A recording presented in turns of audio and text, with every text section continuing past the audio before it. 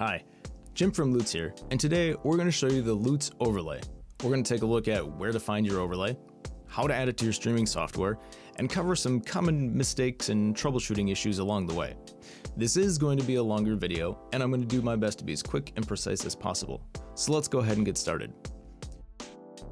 The Loots overlay is the browser source URL that you're going to need to add to your streaming software in order to add Loots to your stream.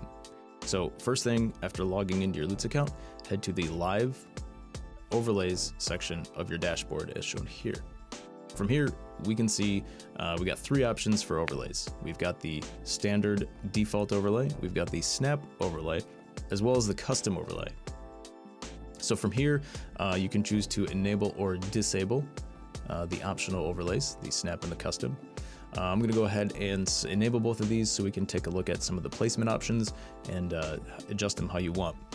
So moving on to the positioning tabs, you can see that we can choose from top right, top left, and bottom left for our standard. And the snap and customs, we can choose from the left side or the right side of our page, of our overlay.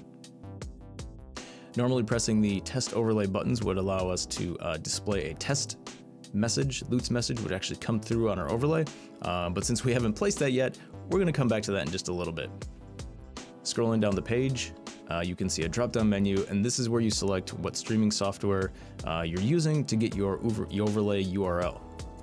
Okay, so now you can see I've went ahead and minimized the page and opened our first piece of streaming software.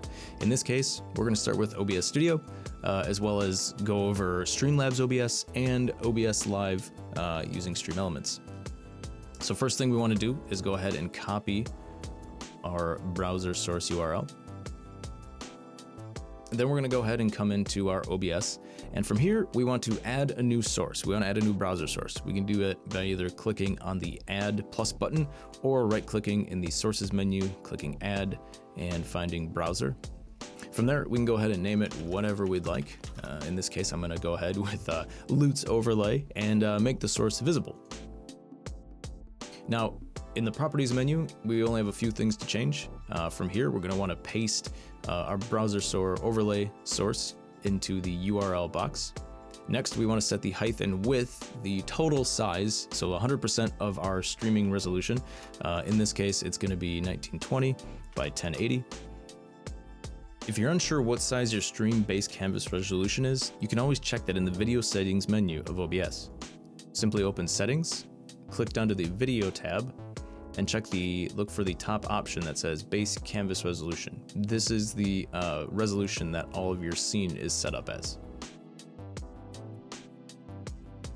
And once we get to the bottom here, I'm going to go ahead and choose, I'm actually going to check both of these options, the shutdown and the refresh. The reason for this is shutdown source when not visible. If I want to use Loots and I have a scene that I don't want it shown on, for example, or if I'm doing an event that I don't want it to play during that special event, this will help with that.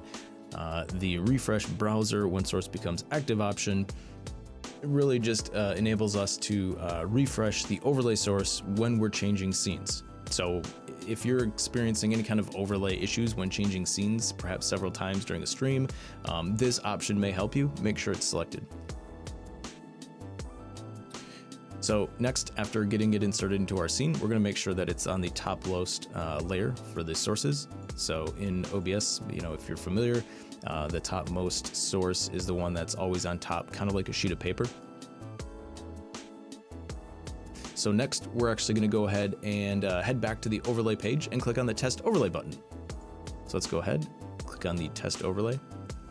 After a few seconds, we're going to go ahead and see the overlay pop up, and there it is. You can continue to do this if you'd prefer with the other overlays, just to see what those like. But for now, it looks like everything is set up and working correctly, which is great.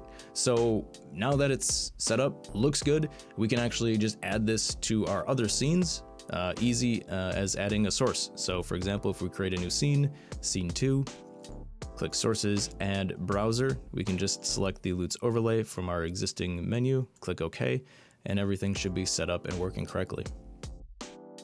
If you're using Streamlabs OBS.Live, the process is exactly the same that we just covered for OBS Studio. So we're going to go ahead and click Continue without logging in. From here, we can add a new browser source, name it Loots Overlay, click OK. Then we're going to go ahead and paste in our browser source URL into the URL box, set our width and height of our stream. So again, I'm going to enter 1920 by 1080 and select the shutdown and refresh boxes, click OK. Looks like it is scaled properly to our stream. Then all we have to do is click test.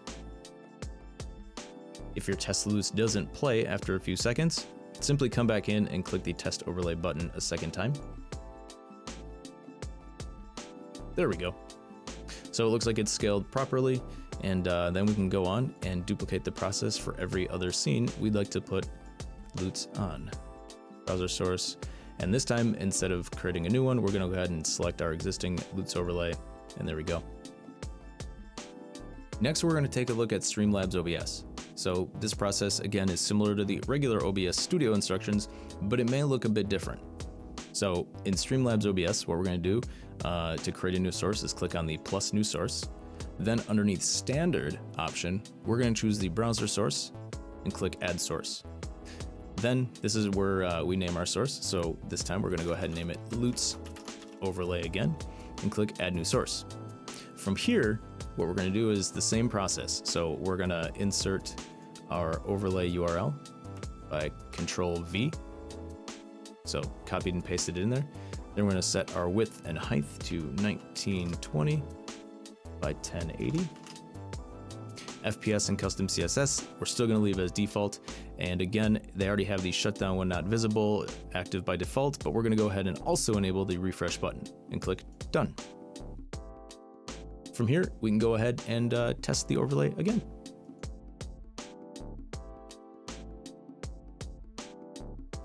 So here we can see that the overlay is a little bugged. So we're getting the loading bar, but we're not getting the message displayed properly. Don't worry if this happens to you, we can easily fix this. So what we're going to do is we're going to come back into our Loots overlay properties. And this time we're going to go ahead and click the refresh cache of the current page and click done. So now when we go and test our Loots overlay, everything should work properly since we refreshed the connection. There we go, easy. And now it's the same as before. If we want to add the Loots overlay to another scene, we can simply create our new scene, click done, add the source, add our browser source again, click add source. And then from this menu, instead of creating a new one this time, we're going to go ahead and select our Loots overlay from the add existing menus. There we go. And it's been added. Next, XSplit. So adding a source to XSplit is the same process, but slightly different than OBS. So in the lower left-hand corner, we're going to click add source, web page, instead of browser source. So from here, we're going to go ahead and Control V to paste in our browser source URL, click OK. Now that we have the source added to our scene, we need to go ahead and adjust it and make sure it's positioned correctly. First thing I see is that we need to rename it. So we're going to go ahead and click rename, Loots overlay, enter. Next, we're going to go ahead and right click on the source to get the settings menu pulled up. From here, we can click reload on scene enter. This is the same as refreshing every time we change scenes in XSplit. Next, head over to the layout tab, and up in the top section under position, we're going to make sure that our X and Y positions are 0 and 0. So it starts in the upper left-hand corner of our stream. Next, we're going to go ahead and set our overlay size to be 100% of our scene as well. So in this case, 1920 by 1080. There we go. And then we're actually going to uncheck the keep aspect ratio box to make sure that the overlay plays at the correct size. From here, we can just click outside anywhere because the settings auto update as we go. So now we can simply go back, click the test overlay button, and ensure everything's working properly. So here we can see that the overlay is actually playing way too small, and we're actually against terms by having it at this size. Don't worry, this is a similar thing that happened previously. All we're going to do is we're going to right click, come back into the settings, and we're going to go ahead and click the refresh button. So now the scene should be refreshed. Just in case, we do it one more time. And now we come back in, test the overlay. It should play at the correct size. Boom, there we go. So from here, now that we've got our Lutz overlay, we're actually gonna repeat that entire process when you wanna add it to a whole nother scene. So we would go scene 2, add source, web page, Control V to paste, layout set to 0 by 0, set to our stream height 1920, 1080, unchecked aspect ratio, HTML tab, reload on screen enter, and a preliminary refresh.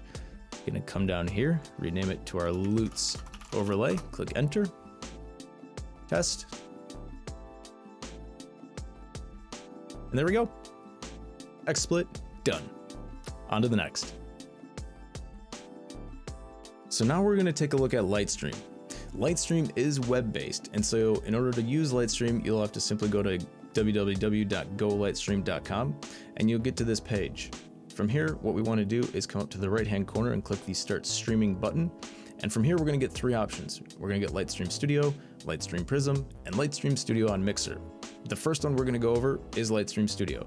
So when we click on that, we're going to be presented with an option to link our streaming accounts. So go ahead, do that, and we'll see you in the next screen. Okay, so now we've got our streaming network connected and we're in our Lightstream dashboard. You can see I went ahead and added the Lutz logo into the background to kind of show you how the layers work in Lightstream. So to add the Lutz overlay layer, all you have to do is come up, click New Layer, find Third-Party Integrations, and then find the Lutz option from the Integrations selection menu. If you don't have third-party integrations in your Add Layer options, what you need to do is come up to the Lightstream Studio settings, down to Lightstream Labs, and look for the third-party integrations and make sure it's enabled. Then we can simply enter our browser source URL, click paste, and that's pretty much all you have to do. As you can see, Lightstream automatically scales the overlay to 100% of our scene, which is what we want. Next, we're going to want to make sure our Lutz overlay is on our topmost layer, and then we can test it from there. So let's come back, send a test through, and there we go. Next up, we're going to take a look at Lightstream Studio on Mixer. So to do this, again, come up to the upper right-hand corner, click on the Start Streaming button, and then we're going to choose the Lightstream Studio on Mixer option. From here, we're presented with a screen that lets us know we need to have a Mixer Pro account in order to access this feature. The reason for this is because the Lightstream and Mixer partnership actually puts your Lightstream overlays directly on your Mixer stream. This is different from regular Lightstream Studio in that it doesn't require you to be streaming from a PC in order to utilize this feature, which is perfect for Xbox One users who are streaming directly from their Xbox One to Mixer through the app. So we're going to go ahead and click Explore Studio. From here, it's the same as it was in Lightstream Studio. We're going to click on Add Layer, come to Third-Party Integrations, find the Lutz overlay option. From here, we're going to add our overlay URL. Make sure that the source is scaled to 100% of our scene, which it is. Click OK. Wait for it to tell us it's loaded, perfect. And then send a test overlay through. There we go. So now this essentially enables us to add Lutz to an Xbox One stream going directly to Mixer. Lastly, we've added a generic overlay URL option for those who may be experiencing issues with the regular CRL enabled overlay. To find this, simply select generic overlay from the options, and you'll see that we're presented with a URL link. When clicking this, it's going to take us to another website where we can actually get our browser source URL from. So what we're going to do is we're going to copy that. And as you'll notice, it does present us with a chroma key green background, which we're going to have to be removed in the streaming software later. So in order to do this, I'm going to go ahead and show you how to do it in XSplit. It's the exact same process as before. We're going to go ahead and add source web page, and we're going to Control V in our URL, click OK. And from here, we're going to go ahead and open the options menu. We're going to reload on scene enter as we did before, come to layout, make sure this is in the 0 position. We're going to scale this to our streaming 100%, so 1920 by 1080. Make sure the keep aspect ratio is unchecked. Refresh our source, and then come back into the color menu, and what we're actually going to need to do is come down here to the keying and click chroma key. It should default to green by default, but in the case it doesn't, open up the key color menu and choose green. And that's it. Now we can come back and send a test overlay.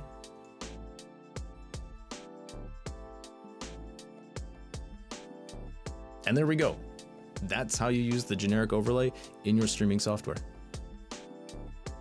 So the last thing I want to go over with you today is the common tip jar errors and what they mean. You can always find and refer to these under the support section of our website under the "What do I do if my viewers cannot send me tips" section. So first off, we've got the streamer is taking a tipping break. This means that the tip jar is either paused or drained, and you can find the pause or drain buttons on your live dashboard page underneath status. Next up, we've got the "Wow! A temporary tipping limit has been reached for streamer." This means that the tipping limit has been met and tipping is temporarily paused. This could either be your daily tipping limit or your monthly tipping limit. Congratulations! Next up, a connection error has occurred. Streamer has to reconfigure the browser source to activate tipping. To fix this, you simply need to create a new overlay URL and replace the one in your streaming software. As mentioned previously in the video, if you're using OBS, you can enable the refresh source when scene becomes active box, so the overlay source refreshes automatically when you're changing scenes. Next up, we've got the "Oops, streamer needs to do some more configuration to activate tipping." This means that you still have another step to finish in your setup process. To find this, you can refer to the setup guide on our website underneath the support page as the very first entry.